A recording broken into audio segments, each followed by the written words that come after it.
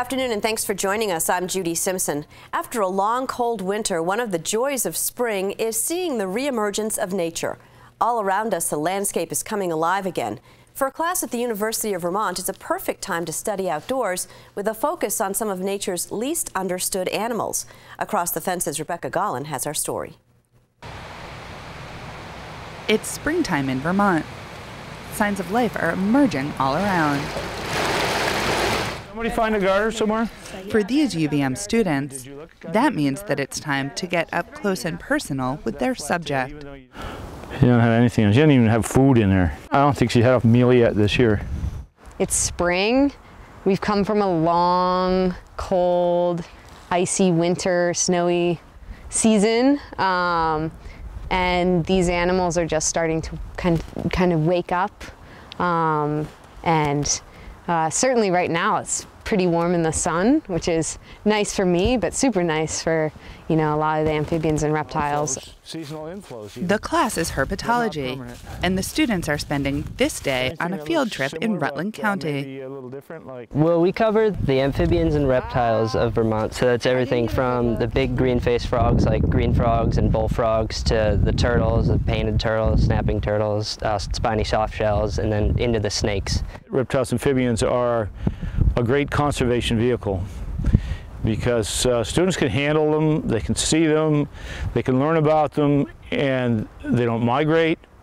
They're right here, and if they're going to persist, it's because we're managing things right here. Count them. Professor Jim Andrews teaches a variety of herpetology and ornithology classes around the state.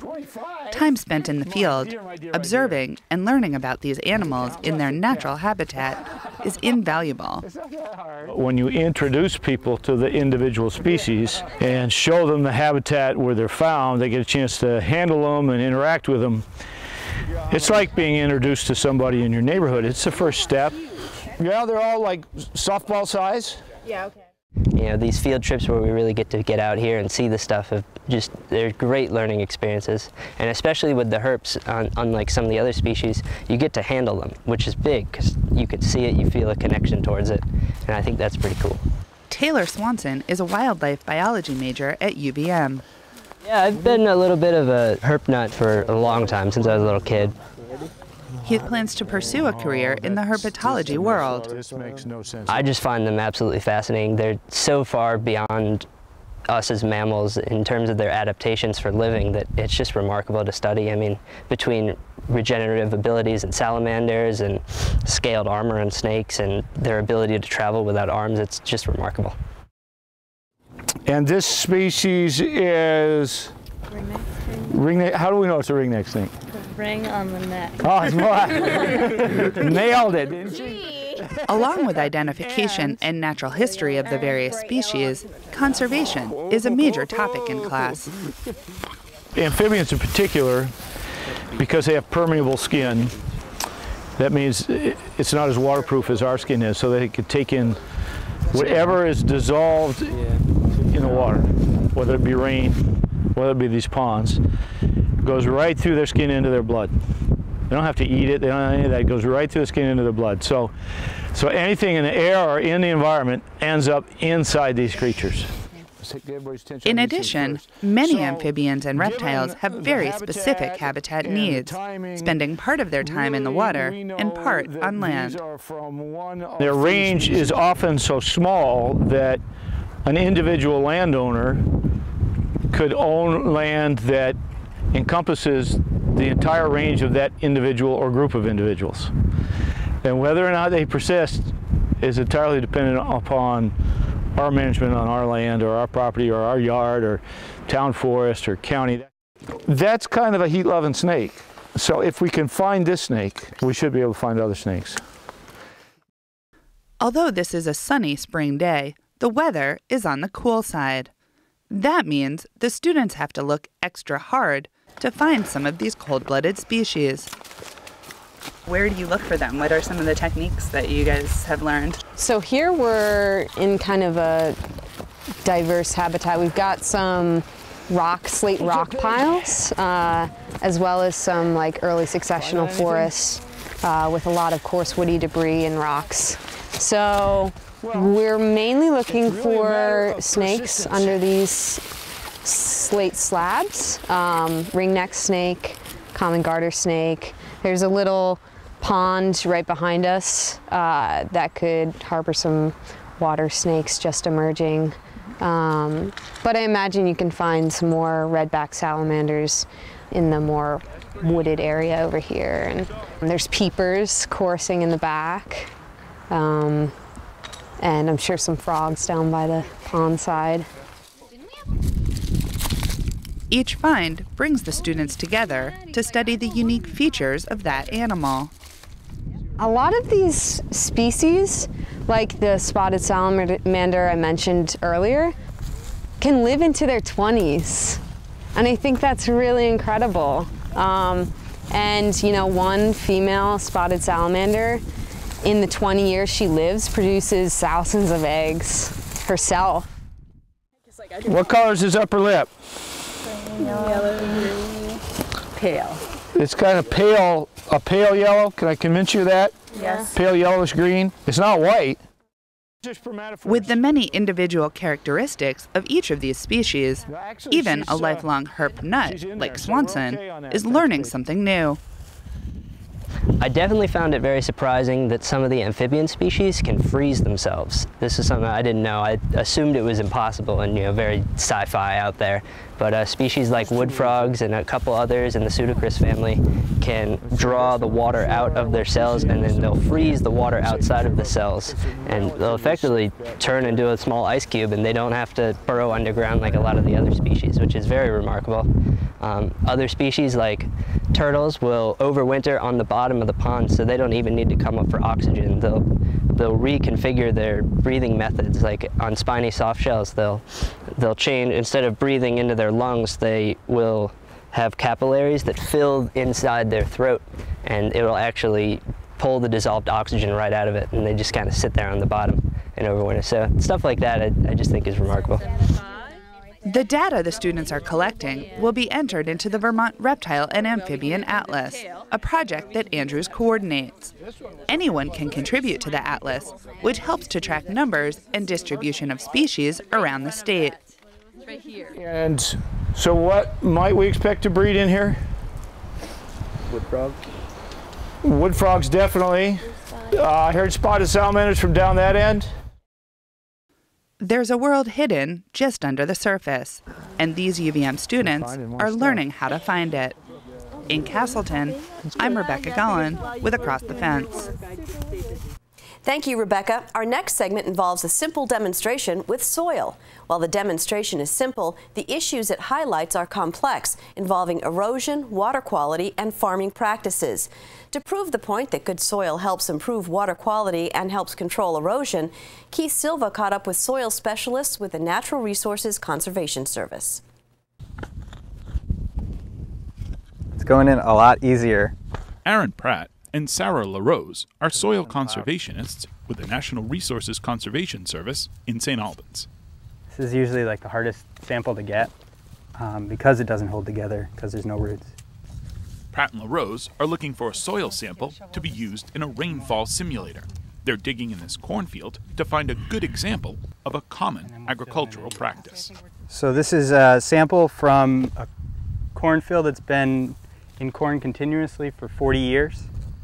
This sample will be used to show how much water runs off and infiltrates the soil when 2 inches of rain falls on it per hour. This is a rainfall simulator, and the buckets in front basically are going to show the runoff from the different types of soil samples that we have here, and the buckets in the back are going to show the infiltration rates to the different types of soils that we have.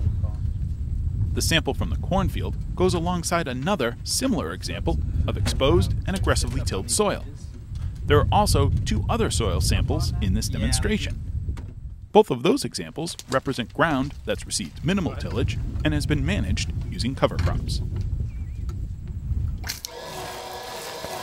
Once the simulation starts and the water begins to soak in, or not, the results are obvious.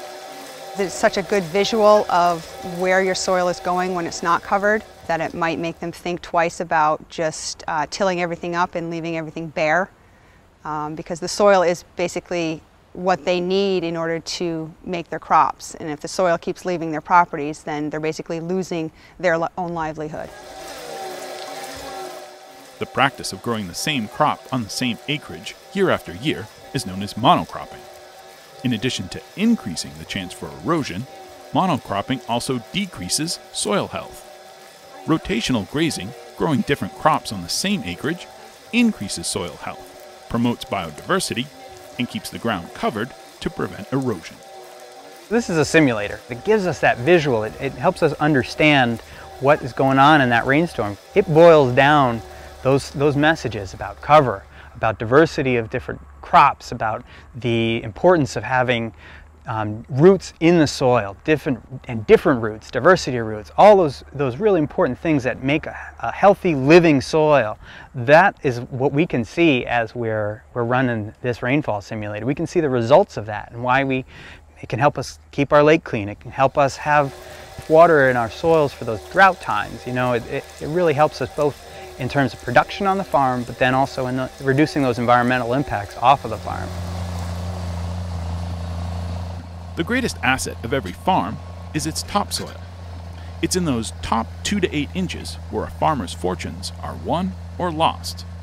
Impacts like planting and plowing, farming, expose topsoil. So making sure those practices are properly managed goes a long way to improving soil health. What I'm trying to turn this into, it's going to look visually like chocolate cake. It's going to look so good you want to eat it. Eric Noel raises beef cattle on Health Hero Farm in South Hero.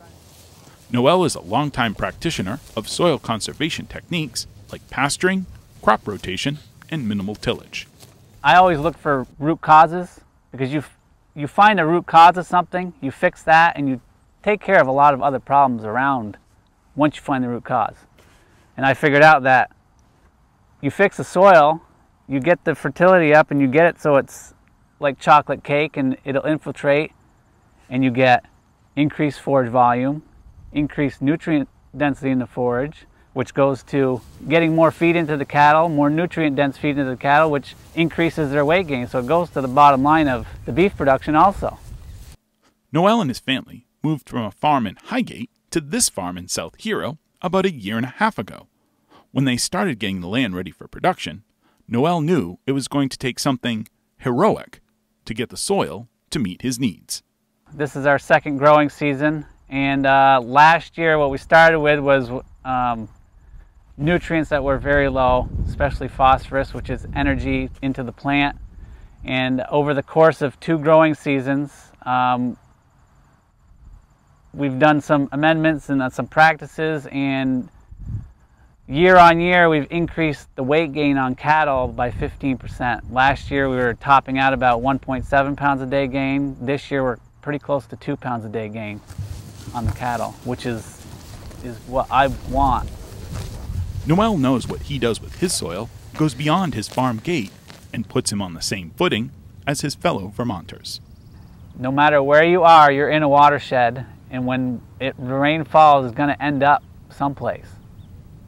So it matters to everybody. It doesn't matter if you're a farmer, if you're a landowner, a developer, or somebody that lives in the city. It doesn't matter. If you've got land and water hits it and rain hits it, you need to be thinking about this stuff, because the water is going to end up someplace. If you're not utilizing it and soaking it up where you are, it's going to run off for the most part, because a lot of the practices we use right now with farming and development and roads and highways, they don't think about what the water's doing.